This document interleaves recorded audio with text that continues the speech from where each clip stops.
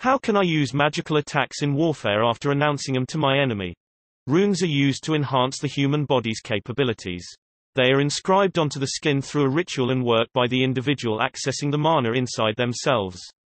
This mana is forced into the runes in order to activate them, creating the effect. The individual must shout an incantation as loud as they can, along with hand signals, in order to activate the spell. These incantations vary from spell to spell, and effects range from throwing fireballs to summoning shields to shooting lightning bolts from fingertips. These incantations create a problem of announcing your intentions to your enemy.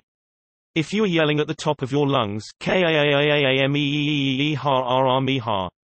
no jutsu, or spending a long time forming hand signals, O Lord, mask of flesh and bone, all creation, flutter of wings, ye who bears the name of man, truth and temperance, upon this sinless wall of dreams unleash but slightly the wrath of your claws.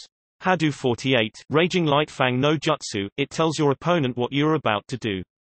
This gives them a lot of time to form a counter-attack or simply step out of the way. In a war or battle, if enemy soldiers know what your plans are and how to counter them, it puts you at a disadvantage. Giving away that information is fatal to your success. How can I use these attacks without critically damaging my own strategies and tactics? Dilution is the solution to pollution. You have a large core of employees, with unkempt greasy hair and long robes like your magic users, who will periodically charge out yelling and gesticulating.